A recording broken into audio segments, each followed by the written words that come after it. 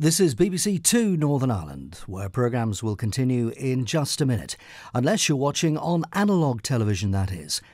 Yes, Northern Ireland's digital switchover starts here. Shortly, we'll be turning off this analogue channel forever, and overnight turning on some of the new high-power Freeview transmitters. This will mean that there'll be disruption to all BBC services on Freeview through the night. Analogue BBC One Northern Ireland will also be off-air in some areas. All remaining analogue television will cease transmission in 2 weeks' time.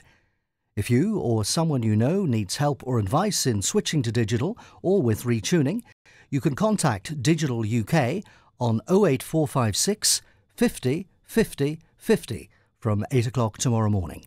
Or you can visit the website at digitaluk.co.uk. So now analogue viewers should switch to their digital services to continue watching BBC Two Northern Ireland. If you're viewing on cable or satellite, you don't need to do anything. However, if you're watching on Freeview, you may need to retune your equipment tomorrow, and again when digital switchover completes on the 24th of this month.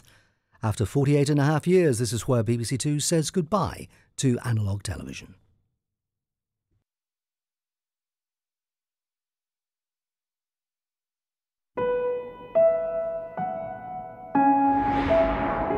Digital BBC Two Northern Ireland, and there's plenty to sing about in half an hour with Gareth Malone and the choir. But who was hitting the right note today at the Conservative Party conference? Let's find out now from James Landale.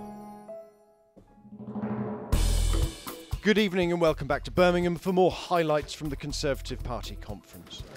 After being mobbed on arrival last night, Boris Johnson took centre stage in the Symphony Hall today, careful to support the Prime Minister, but characteristically happy to please the crowds. Elsewhere, some of the Cabinet's heaviest hitters addressed their party. New conference darling Chris Grayling outlined Basher